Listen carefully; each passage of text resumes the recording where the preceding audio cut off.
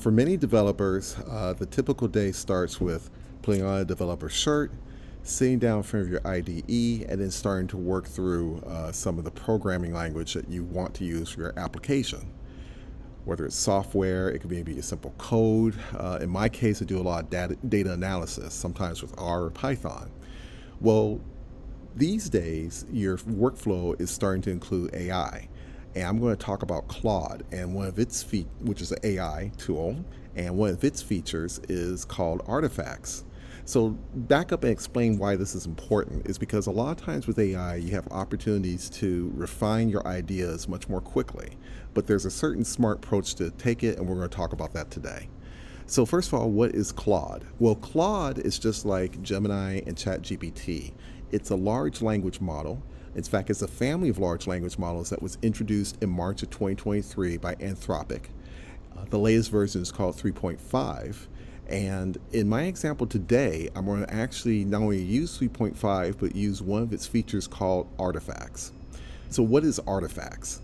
Artifacts is a tool that allows you to look at content as it's being created when the large language model is responding to your query. And we're going to go through those steps. But it's a really big benefit. It allows you to see what the large language model is creating and how that large language model is responding to your prompt. So we're going to start with a very simple prompt today. So I'm in front of Claude, and I have a prompt saying create a custom service survey, and we're going to imagine it's for an athletic shoe retailer chain. And this is supposed to be a simple survey, so we're going to ask for it to create a survey consisting of 7 questions, and I'm going to assume that 2 of the questions are a true or false question. Now notice that while this is a very simple prompt, it should still give some details out a little bit about what you're looking for. I've put the sort of context of what sort of application that the survey is going to be in. I also mentioned that there's customer service and of course the parameters, 7 questions, and even mentioned that there's 2 types of questions. So this is a good starting point as a thought starter. And so as you can see here, there's 2 things going on. You're seeing a panel that appears on the right hand side and then a description on the left, and it appears very, very quickly. So what this is doing is this is the actual prompt right here on the left, and then on the right is artifacts. What artifacts will do is that it basically shows what the output is that I'm looking for. Now in this example, I'm looking for a survey.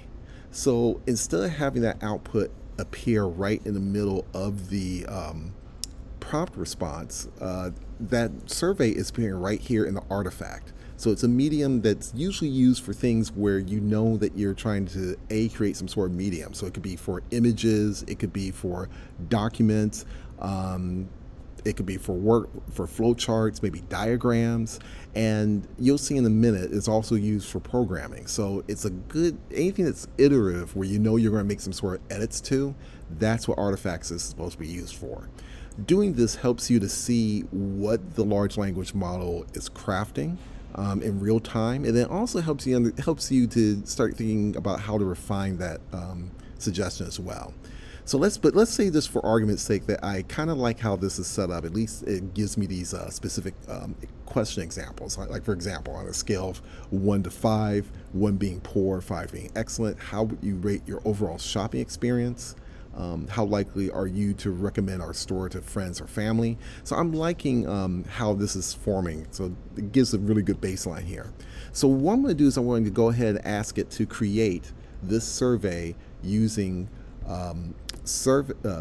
Shiny App and Shiny Surveys. And for those of you who don't know what that is, Shiny Apps is just an app built with our programming language, and Shiny Surveys is also another library or app library that's used to create apps based off the Shiny app.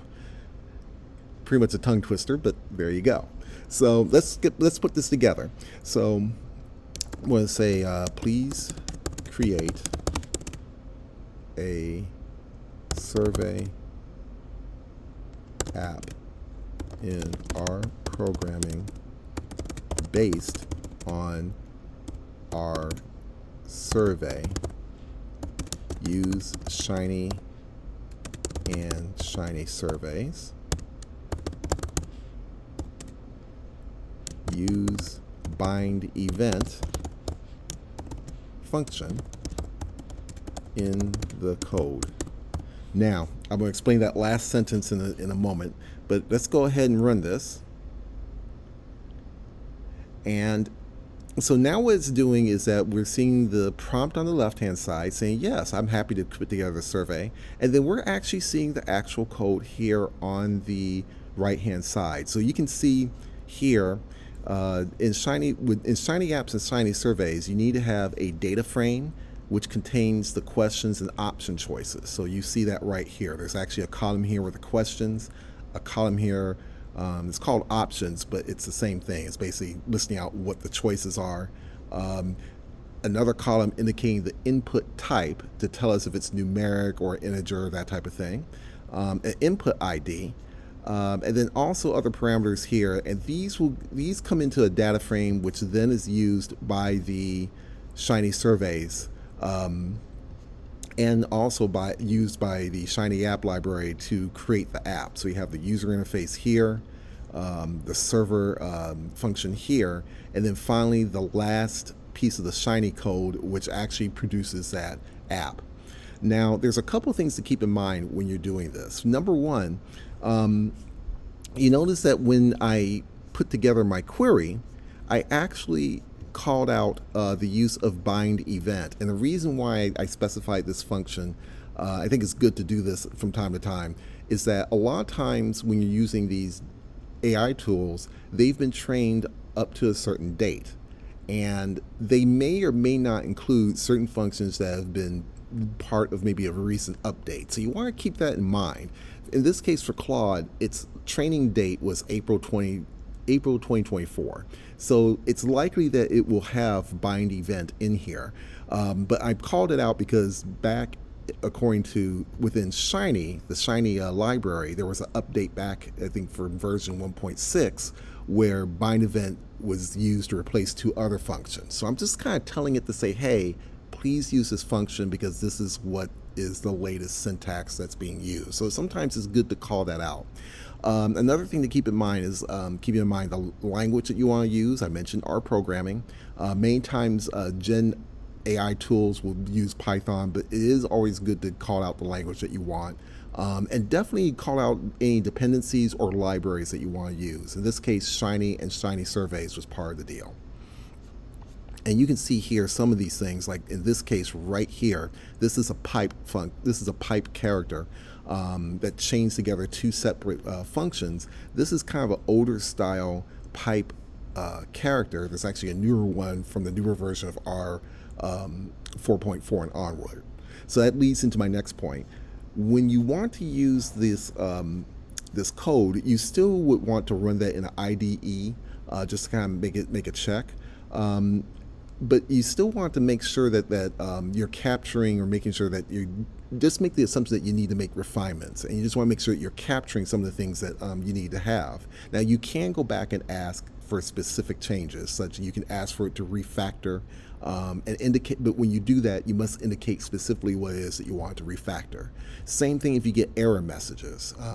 If you have an error message, you'll need to not only type in that this is an error message, but also provide this code snippet where that error has occurred. Doing that, you can get some callbacks from get some responses from Claude and some callbacks, and it kind of helps the workflow a little bit. Now, Claude is not the only platform that you can do this with. It's one of the better ones out here right now between it, ChatGPT, and Gemini. However, there are also IDEs which are currently implementing some level of AI as an AI co-pilot, and the most obvious one is GitHub Copilot, but there are also some other ones such as Amazon Q. There's even an IDE called Cursor, which will not only have a copilot within the environment, but you can also pick which language model that you want to use. But keep all this in mind, this sort of workflow in mind when you're working with Claude and R programming or any AI or any programming language, and you'll come up with not only a faster workflow that will get the main pieces on the table, but then you'll also be able to get some things actually done much faster. I hope this helps you out very much.